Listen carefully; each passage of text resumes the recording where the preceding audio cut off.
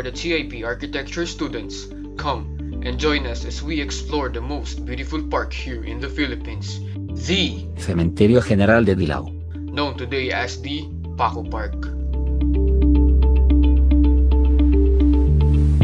Now, let us show you how you can commute from TIPQC to Paco Park. The total fare from TIPQC to Paco Park is 41 to 57 pesos. From TIP, ride a jeepney going to Cubao that costs 8 pesos without discount and 7 pesos for students, senior citizens, and PWDs. Then, from LRT to Cubao Station, buy a ticket or beep card bound to Recto Terminal Station. It costs only 20 pesos for single journey tickets and 19 pesos for stored value tickets. Then, from Recto Station, go to LRT1 Diocese Station and buy a ticket bound to Baclaran and alight at UN Station. The fare is 15 pesos for single journey tickets and 14 pesos for stored value tickets. And upon alighting from UN Station, there are two options. You can ride a tricycle that costs around 70 pesos for 5 persons or just walk along the way to the park.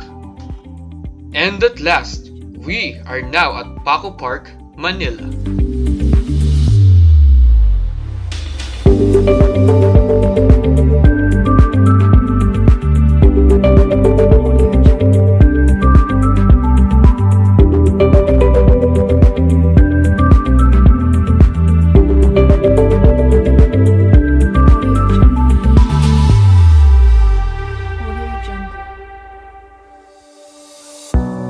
In the heart of the city of Manila is a small and old circular park which used to be a municipal cemetery for Spanish aristocrats of the walled city of Intramuros, the Paco Park and Cemetery. Situated in the western boundary of the district of Paco and in the eastern end of Padre Faura Street, Paco Park and Cemetery was completed and opened to public in 1822 as a burial ground for victims of Asiatic cholera pandemic that swept across the continent in 1817 to 1824. It later became a resting place of the Spanish high society in late 1800s. But aside from the Spanish aristocrats buried in the cemetery, it was also a resting ground of 4 Filipino national heroes. The martyred priests Fathers Mariano Gomez, Jose Burgos, and Jacinto Zamora were buried on its ground after their executions on February 17, 1872. Meanwhile, our foremost national hero Jose Rizal was secretly buried here after his execution on the early morning of December 30, 1896, where it was dug up and kept by the family in an urn on August 17, 1896, and later on enshrined in Luneta on December 30, 1912. Interment stopped in 1913, and in 1966, Paco Park was declared a national park. The original cemetery is the inner circular wall with 5 tiers of wall niches, but due to the flooding, the floor was raised, thus the 3 top layers of niches are visible today.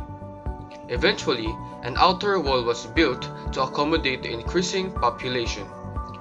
At the top of the main gate of the first circular wall is a wood with the classic Latin text common to old cemeteries, Beati mortui qui in Domino moriuntur, which means, "Blessed are the dead who die in the grace of Lord."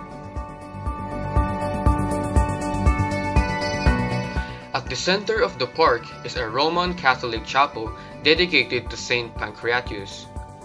The oval chapel has cemented dome, and according to a marker outside the chapel, the original altar used to be white and gold, with the repositories for remains of governor and bishops during the Spanish times at the sides.